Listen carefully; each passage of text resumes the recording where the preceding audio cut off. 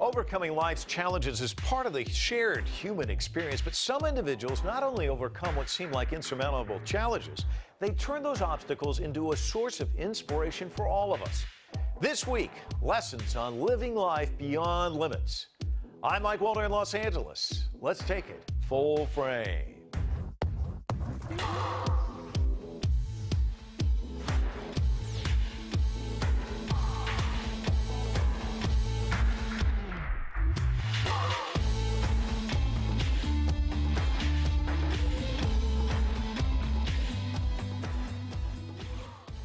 Wes Moore is an American author, entrepreneur, military veteran, and television personality. His first book, The Other Wes Moore, was a New York Times bestseller and told the story of two men sharing the same name. They may have had the same name and lived in the same city, but that's where the similarities ended. One grew up to be a Rhodes Scholar, decorated combat veteran, White House fellow, and business leader. The other is a convicted murderer serving a life sentence in prison. Moore examines why, with so much in common, they ended up taking such different paths in life. Moore's latest book, The Work, profiles modern-day change makers who've transcended daunting obstacles to find their own purpose and created a better world. I sat down with Wes Moore in our Washington, D.C. studios to find out why he thinks a life lived in service to others is truly a life lived with impact. I'm not going to be as funny as some of the other hosts who've introduced you and given your resume. Some have said you're 68 years old, and others have said you're going to be president of the United States. So I'll leave those to others. I don't have any great funny lines. I'll just dive in. Wes Moore, a Rhodes Scholar, an Army captain in Afghanistan, a White House fellow, an investment banker, a veterans advocate, a best-selling author, a television host. So to get bored easy, or is just that finding that passion, is it elusive? Completely frenetic, I know.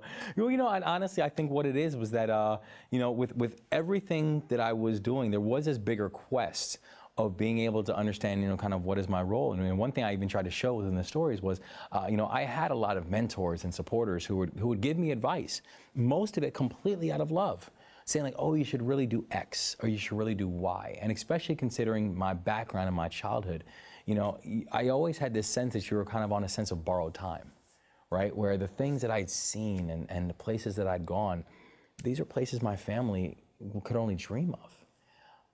And I took that seriously.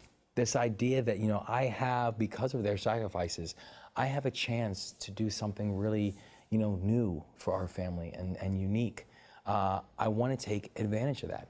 But I think as I was going through the process, you then start realizing that, you can always take the advice of others. You can always take their ideas and share their insights and assume that that's going to bring you in a better direction because the advice they're giving you is from the bottom of their heart, genuine.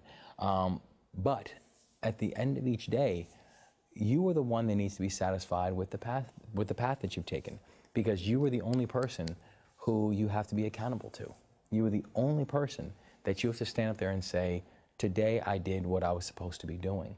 And that was something that I think I needed to go through that process to kind of figure out in my own mind. Service is a word that just, I think, is sprinkled throughout the book. It's important. It's important for the people that are served, but obviously for the person doing the serving. Can you talk about that, and why is there such a payoff, do you think, for people who are committed to service? Well, I think service is so important because if you're not going to do it to be selfless, you should do it to be selfish, right? I just think, for two reasons. One, I think it helps us to establish better communities. It helps us to establish better cities and better states and better nations and a better world. Because if we have a world where everybody is engaged and everybody's involved, then that world is going to be safer. That world is going to be more prosperous. That world is going to be happier. If you have a jurisdiction, or if you have an area, or if you have a world where you have massive amounts of disillusionment, where you have massive amounts of inequity, where you have massive amounts of hatred, you are going to live in a world that's amazingly unsafe and unhappy. That's not the kind of world that any of us want to live in. So on a macro level, I think it's important because it helps us to have a better world to live in. On the micro level, it was actually interesting because I remember I had a chance to speak with Harry Belafonte once, and we were doing an interview with him, and a lot of people around the table were asking him about, his time in Radio City Music Hall and Carnegie Hall. And when I got a chance to ask him a question, my question was, a lot of celebrities intentionally will stay away from difficult issues because they're afraid it will hurt their bottom line, or people won't like them because of a political stance that they take. They won't read their books, they won't see their movies, they won't listen to their songs, etc. But he made it a lifetime habit of getting involved in issues of the day. And I asked him, I said, why was that important to you? And he said something that I thought was fascinating. He said, because it's just more fun to live that way. He said, some people wake up in the morning and they call their accountants. I wake up in the morning and I call Nelson Mandela. Who do you think has a more interesting life? And so we also do it because it just helps us to live a more interesting life. If we do have one shot at this, we want to spend our days doing things that are interesting. And I think that becomes a life well lived. It's interesting, the Mandela story, that's Belafonte, that's just fantastic. But I think when people say, you should dedicate your life to service, what a lot of people hear is, oh my God, there's no money in this. And a lot of people want to chase the cash. I mean, there's a great song by Jackson Browne, The Pretender, where he says, I'm gonna be a happy idiot, I'm gonna struggle for the legal tender. Yeah. And in a sense, you write about that. Yeah. You went in search of cash and met with one of your mentors who didn't respond the way you thought he was. Share that story. Not at all. I went to go see him, and I told him, he asked what I was going to be doing. I just come back from Afghanistan and was working in Washington. And he said, what do you want to do next? And I told him, I think I'm going to go off to Wall Street. And his response was, really? And I told him, I said, that's not quite the response I thought you were going to give me. And he said, why? And I explained to him why. I said, I felt like it's a skill set I wanted to learn. I felt like, I felt it was an experience I wanted to have. I was still at that point taking care of many members of my family, so I needed to make some money. And he said to me, he said, listen, he said, all those answers sound great. The one thing that you never said to me in that whole answer that you gave me was that it's because you're passionate about it. And he said, listen, I'm never going to judge you on decisions that you make for your family. However, the only thing I ask is this. Is the moment that you feel like you have done what you need to do, leave. Because every day you spend doing something that you are not passionate about, you become extraordinarily ordinary. And that piece of advice never left me, because he's right. When you think about all the people on this planet who are really great at what they do, I mean, really, really great at what they do, there's only one thing all of them have in common. It's not what country they're from. It's not who their parents were. It's not where they went to school. The one thing that all of them have in common is that they are unbelievably passionate about what they do. I've never met someone who's great at what they do, really great, and asked them, do you like what you do? And have them say, it's okay. I've never heard that, and I don't think I ever will. And so I think his advice was really appropriate to me, whereas that, our goal should be to be great. Because if you're great, you'll not just be recognized, you'll be compensated. And that is where your joy will come from, in the fact that you're doing something you're unbelievably passionate about. And your happiness with every single day walks alongside of you. If you chase a job simply because you feel like it's going to pay you the most amount of money and you don't like it, which probably means you're not very good at it, you'll find yourself not just alone, but the money won't be following you anywhere either. Well, it's like the old saying, follow your passion and the money will follow, but a lot of people don't believe that. People think it's either or, but you found the case. I mean, obviously you're passionate about what you do. You're not destitute. I mean, you got these great looking socks. Thank you, yes. So I guess you're kind of a living testimony that it isn't either or. Well, it's funny because I had mentors who would tell me that. And they're like, if you follow what you love, money will follow. I'm like, yeah, you're rich. It's easy for you to say that. I didn't come from money, so therefore I'm going to go to the occupations that I think are going to pay me the most amount of money. But I realized more and more as I got older, I was like, you know what, but they're right. That they're right about this idea that, but if you continue simply to follow a path that you think is the right path because it's quote unquote lucrative, then you're going to have a very difficult time managing and balancing. There's a great song by a hip hop artist called Lauryn Hill. hip hop R&B artist, and she has this song. She had an album called The Miseducation of Lauryn Hill. And the title track of that song was great because it said, there's a line in it where she says, "And every time I tried to be what someone else thought of me." And every time I've tried to be what someone else thought of me, so caught up I was unable to achieve. But deep in my heart, the answer, it wasn't me. And I made up my mind to define my own destiny. And I think, you know, and every time I hear that song, it gives me chills because I'm like, she's so spot on. Because the people who will manage to find their own joy and happiness, and also, you know, their own sense of monetary value, is the ones who have defined their own destiny, and they're really great at what they do. If you are the best at what you do, you'll be compensated for it, no matter what that best happens to be. And if you're middle of the pack or worse at what you do, I could care less what your occupation is. The compensation will not follow along with you because you're not proving that value. What we need to do is focus on being great. What we need to do is focus on proving our value. Once you've done that, then the other things have a way of working themselves out. What do you think it is in these change makers? Is there a common thread? I mean, is it ambition? Is it inspiration? I mean, what's the guiding principle? Is there some connective tissue there? There's a few articles of collective tissue that exist in all of them. I think one of them is that they all understand the service is not like it's not a one-size-fits-all equation. That, you know, it's not like, well, everyone's going to mobilize and fix X, because if you're not passionate about X, the one thing we know is that when hard days come, hard days will become last days. So I think they are genuinely passionate about what they do, whether it be, you know, one thing we try to do even with the stories, and I tell people, you know, we're not trying to tell you what to think. I just simply want to ask you to think, right? Think about what is that thing that makes you come alive, and then go do it. So whether it's the environment, or whether it's healthcare, or whether it's military issues, or whether it's race issues, or whatever it is, find that thing and then go do it. I think another thing that, another piece of connective tissue that exists amongst all these change makers is they're very clear that the people who they're trying to serve and the people who they're trying to help, they make it an effort to make sure the people that they're trying to support are part of the conversation and not just subjects of the conversation. There's this idea that people realize that in order to lead them, that you must love them. And I think when you're watching real change agents do their work, this is not something where they're preaching about a certain issue, but really what they're doing is they're having an involved conversation about a certain issue, and then being able to move all the pieces in the right place in order to make real impact on that issue.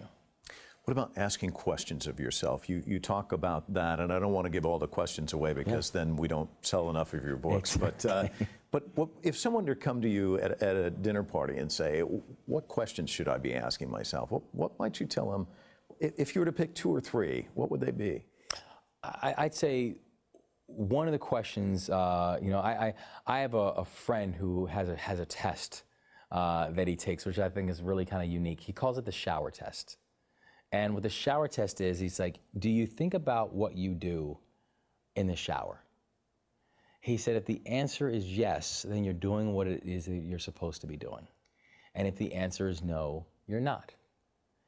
And I thought that was really interesting when I first heard this examination of what that meant was, I was thinking about it, I was like, you know, the work that I do every day, when I'm in the shower, is it something, and when I answered the answer is yes, I went back, I was like, you know what?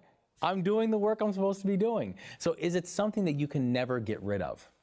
Is it something that during random moments of the day, ideas will start fluttering about what can I do better tomorrow? What kind of adjustments can I make? That's something I think you have to think about in terms of, is it the work that you're supposed to be doing?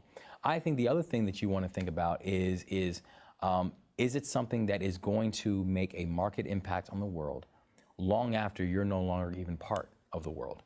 You know, I had a colonel when I was in military school. I got sent away to military school when I was when I was younger for some issues that I got into. And, but during my time in military school, we had this colonel there, and he's a 3-time Vietnam veteran. This guy was as tough as nails. But he was losing weight really quickly. And he called the Corps cadets together and told us that he was diagnosed with cancer, and he had to leave the school. But in what turned out to be his farewell address, he said something that I thought was fascinating, and I'll never forget it. He said, when it's time for you to leave here, whether it's time for you to leave this school, whether it's time for you to leave your job, whether it's time for you to leave your neighborhood, or when it's time for you to leave this planet, make sure that it mattered that you were ever even here. And I think another question that I think we also always have to ask ourselves is, by what we're doing now, will it matter that we were ever even here? And if the answer is yes, then you're doing your work. If the answer is no, if the answer is the moment I get up from this seat, someone will be right back in it before the seat even gets hot, before the seat even gets cold, then are we really doing our work? And that's what I hope people would ask as well. The other Wes Moore, enormously successful. For our viewers who may not be familiar with the book, walk us through, give us a synopsis. So the day after I received the Rhodes Scholarship, the Baltimore Sun, which is my hometown paper, wrote this article about this local kid who, despite having not the easiest of childhoods, just received this award.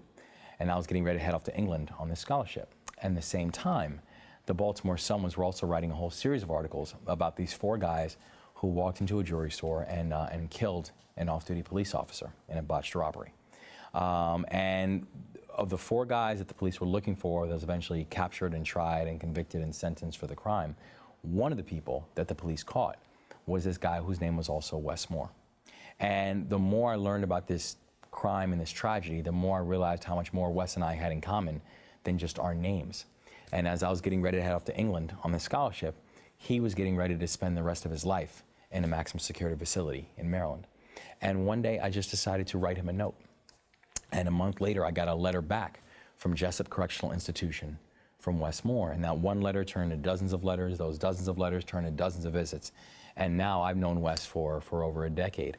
And the story of the other Wes Moore is really just the evolution of the lives of these 2 kids, starting off when they were 2 and 3 years old, and then telling the story of what eventually happens that causes this split amongst them, that years later, when the Baltimore Sun is writing these articles, they're writing about one going to grad school and one going to a maximum security facility. And one Wes went this way, another went this way. Were there key decisions along the way that this Wes took and the other Wes took that, is there a chance that Wes could have ever kind of diverted back into the same lane you were in? Absolutely. I'm very clear that I honestly think that Wes probably has more innate potential than I ever did.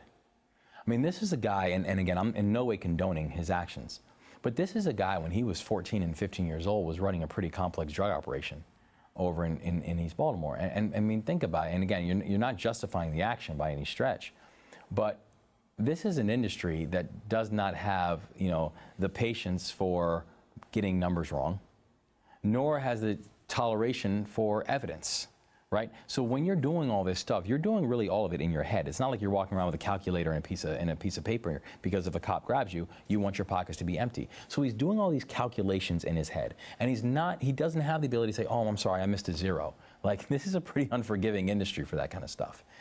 And I just think of myself, and I often think about, what could have happened if we had figured out a way of changing the product? What could have happened had we taken that innate potential and actually done something useful with it? Wes is in a 6x8 cell right now because of decisions that he made, and he understands that. At the same time, I think part of my goal, I know now part of his goal, is to make sure that all young people, as they're coming up, they understand that there are consequences for the decisions that they make.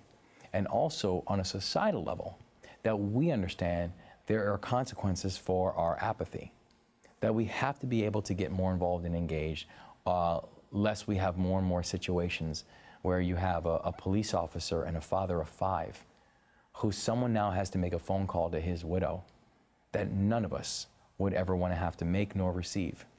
That someone has to explain to his 5 kids why their father's not coming home. that someone has to understand and help his parents understand and his siblings why their brother or why their son died in the line of duty. These aren't conversations that we should be having. These aren't conversations that we should be having. And I think it behooves us as a large society to get involved and engaged so we don't have to continue having these conversations. I've heard you say that you were, I think, 4 when you saw your dad die. You said you were 11 when you had, first time you had handcuffs on. I mean, there had to have been moments along the way where this Wes and that Wes, there were parallels. Were there defining moments where what do you see as the defining moments where you went this way and he went that way, do you think? Or is it too complex? I mean, are there too many of those defining moments? Well, you know, I think that life is an interesting collection of defining moments. You know, the biggest question, whether or not we recognize it and realize them as such. There definitely was not kind of like an aha moment where everything made sense in my life, because I still think I'm learning still every day, and I acknowledge that. I think something that did start to happen, though, in my life that started to make a big impact was when I actually started thinking bigger about my own life. Because I think one of my biggest challenges was, if you asked me when I was coming up, you know, so Wes, where do you see yourself in 5 or 10 or 15 years? I didn't give you an answer, because I just thought that there was no use in thinking long term, because I always thought thinking long term about things wasn't a very good use of time, because we're not guaranteed it. But I then think eventually I started realizing and understanding that those who don't have some type of vision or goal for their future, life has a really nasty and cynical sense of humor for you. You have to have some, and I'm not saying you need to be like certain, when I'm in 15 years I'll do X and in 25 years I'll do Y. I think that's scary, but having some form of vision of where you want to go is important. Because if you don't have an idea of where you want to get to at some point, then good luck getting there. Wes, thanks so much. It's my honor. Thank you so much. Thank you. Coming up next, overcoming physical challenges to take the extreme to a new and painfully impressive level.